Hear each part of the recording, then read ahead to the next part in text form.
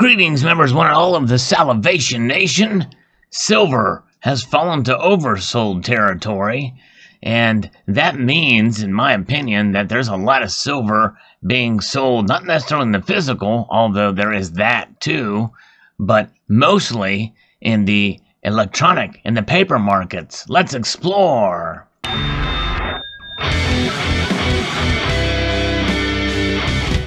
Yes, and I think this is the key reason why silver is more volatile than gold. You have so much of it trading in these exchange-traded funds and electronic markets and the like. And, have to wonder how much of it is being floated around there, traded out there, and testing compared to the actual number of physical ounces. And this is where many of us feel where you're going to see some of that manipulation, natural manipulation. Because these things are happening and being sold by people who aren't necessarily nefarious in their motive, but they're just grabbing a bunch of this stuff and selling it to try to make money off of it. This is one way to, quote, invest in silver, I guess. But generally, even those who do hold it in electronic format, those people are probably doing what we're doing in the physical. They're holding it as sort of a hedge against some of their other holdings. But this is by Andrew Height, and this is from Seeking Alpha. The price of silver hit a high in early September when the precious metal traded to a peak of $19.54 on the continuous futures contract and $19.75 on December futures. Since then, the price of silver corrected. Last week, silver fell to another new short-term low of $16.61 to 62 cents per ounce. So far in 2019, silver's traded in a range between $14.25 and $19.54 on the nearby COMEX futures contract. That is something that is quite a wide range that we've seen this year between the two different price points. At around $16.90 at the end of last week, the price of the metal was at the midpoint of the year.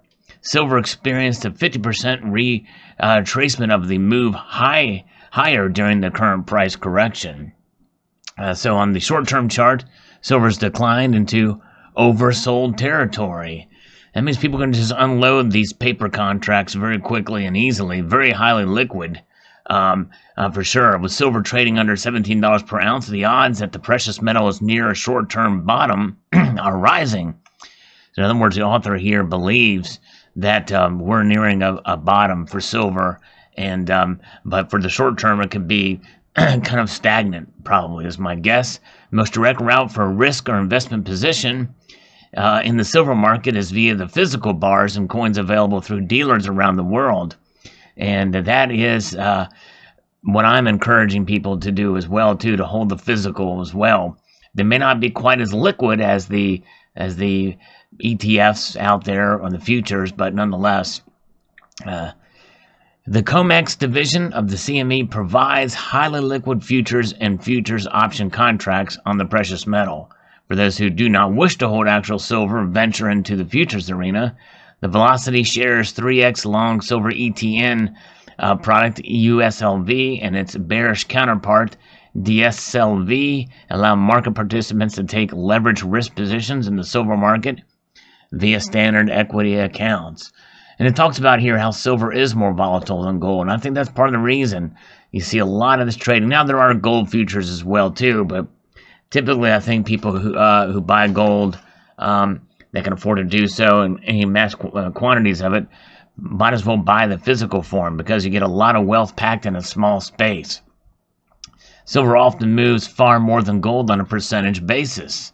The monthly chart highlights the monthly historical volatility in the gold futures market stood at 14.13% at the end of last week. So the monthly price variance metric stood at 22.29 in the silver futures market. Silver offers investors and speculators more opportunity than gold when it comes to short, medium, and long-term risk positions on the long and short side of the market. In other words, you're talking about futures, electronic trading. This is where silver can potentially be seen as a potential investment. because it is riskier to do it that way. So in that case, you can look at it as an investment. I steer away from that because I hold these physical pieces, silver, you hold in your hand. I believe it's best to hold it for a long term, because even if the price doesn't move at all, you're going to lose money when you try to sell it, because you're not going to get those premiums back, and more than likely places will give you at the very most spot price, and more than likely less than spot price for it. Whereas in the electronic markets, well, I think there's a nominal fee to trade. I'm not sure. I've never dabbled in that area. In 2019, in the month of June, gold broke out above its technical resistance level at the July 2016 post-Brexit high of 1377.50 per ounce. The monthly chart shows that the price of the yellow metal rose to its highest price since 2013, when it traded to $1,559.80 in early September. Gold moved from its low for this year at $12.66 to the September peak, or 23.2%. Meanwhile, silver never challenged its July 2016 peak at $21.09 per ounce. However, the nearby silver futures market moved from its 2019 low at $14.24 to a peak at $19.54, or 37.2% over the same period, when gold took off to the upside. While silver did not experience the same technical breakout as gold, it still delivered a more substantial percentage gain over that period. That's the thing. That's the volatility. And this is where you can utilize silver as an investment if you're in that world. But you really have to be in the electronic world to really take advantage of that price swing, because holding physical, you're not going to get those kind of returns. And I don't know many people in this community. I know several that do trade ETFs or futures, but not many. During the most recent correction from the high, gold fell to a low of $1,446.20 on November 12th, a decline of 7.3% from the high. At the same time, silver fell to a low at $16.62 at the same day, or 15% above its early September peak. And the author goes on to say, gives them some hope for silver, that it looks bullish on the long-term chart. The midpoint of the silver futures market so far in 2019 stands at $16.89 per ounce. The price was marginally above that level at the end of last week. Meanwhile, the long price picture for silver market continues to look constructive at just below the $17 per ounce level. The quarterly chart here, and this is the chart they're kind of looking at here. And again, you're kind of getting some technical analysis here, which I tend to shy away from. But they're looking and saying that, and I think that's a very conservative call, by the way, to say that you just under $17 an ounce. We shall see. I believe it'll probably go higher than that in due course, probably into next year. But expect a wide trading range in the silver futures arena. So if we see more money pouring into the electronic markets, those are the markets to kind of watch and see, because that's going to drive the demand for the electronic paper contracts out there. I think will probably potentially drive the market up, because silver, the whole market cap for silver is incredibly low. But why is that? Well, naturally, because the price is low. There's not as much interest in it. Silver followed gold to the upside from June through September. Even though it did not break out from a long-term technical perspective, it continued to display a wider price variance than the gold market. Silver will be watching the yellow metal over the coming weeks and months. If gold moves to a higher high and challenges a $1,600 level, expect silver to also move to a new high. The critical technical level for the silver market on the upside stands at the July 2016 high at just over $21 per ounce. That's the level to beat. A break above that level could send a herd of buyers into the silver market. I actually agree with that. In 1980, silver hit its all-time peak at over $50 per ounce. Of course, adjusted for inflation, I think that's close to $200 an ounce. In 2011, the price fell just short of that level when it rose to $49.82. Now, keep in mind, those were for very short periods of time in both cases. The trend in global interest rates continues to favor precious metals. The U.S. Fed is likely to cut rates further this year. Actually, I don't think that's going to happen now. I think that Chairman Powell has pretty much made it clear that they're done cutting for this year. Chairman Powell indicated that a rise in the Fed funds rate is not on the horizon, and a negative 50 basis points in Europe. The deposit rate is at its lowest level in history. Precious metals compete with other assets. When rates are rising, fixed income securities become more attractive. In a falling rate environment, precious metals tend to shine. At the same time, there are more than a few issues facing the world that will continue to ignite periods of fear and uncertainty. Gold and silver both tend to benefit when the market participants seek shelter in assets that typically hold their value.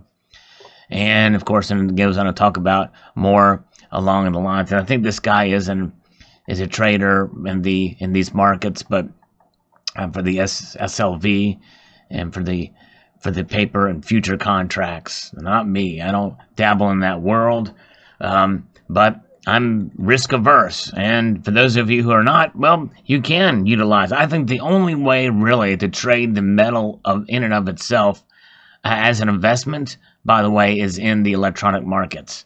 They're highly liquid, and you are dealing with very low fees for trades, and you take advantage of price movements and can liquidate and buy in an instant. I think that is how you do it. I think that's the best way to really consider it. I guess you can try it in the physical, but if you are aiming to make money on silver, in other words, treat it as an investment, you're going to have a hard road ahead of you, especially in the physical market. But I think in the electronic market, I guess it is possible for those who are savvy enough in that arena. Not me. I'm very risk averse for sure. And I kind of like the physical. I kind of like holding the coin, and playing with it, flipping it, Let's see here. Hearing the sound of the metal against other silver coins here. Something about that sound. Just bring this out here. That does something, It's you're not going to get that from an exchange traded fund. You're not going to get that from any other type of silver out there other than the physical form. So there you go. All right. Well, interesting indeed. I kind of agree with this. I think it is, being oversold, and that's what happens. But I stand by my previous video that I talked about this, that the only way we're going to see the prices stay up is if we see an increased demand in the physical. Because if we do see that, then that's less of it that is being traced or backed by anything, even if most people believe that it's you're not going to be able to test those silver futures or ETFs against the physical. The more of the physical that's out of the stream and the flow of the industrial usage size as a commodity, the more of it that's in our hands instead of in their hands. And by there, I'm meaning for the use in the biomedical fields and technology. Increased demand for bullion, for coins, bars, the investment side as far as the physical form. The more that there is of that out of that arena, I think we're going to see the price go up and stay up. And how far up and to it will go, I believe we could see close to that $20, $21, but it's going to take a lot, because I think a lot of it is just in the past that have been sold back into the for recycling and the like, and all that, and where it's being utilized in a commodity. That silver is, it's not being retained back into the people who I think will really move the price, and that's those of us who accumulate the physical. It's going to take, we need a lot more people buying silver in the end in order for it to go up. And what's going to be the catalyst of that? Well, usually what happens is people make the decisions based off fear. That's right. Fear, uncertainty, and doubt. FUD. That's right. So the economy's got to fudge up before FUD can take into effect. Therefore, people buying silver.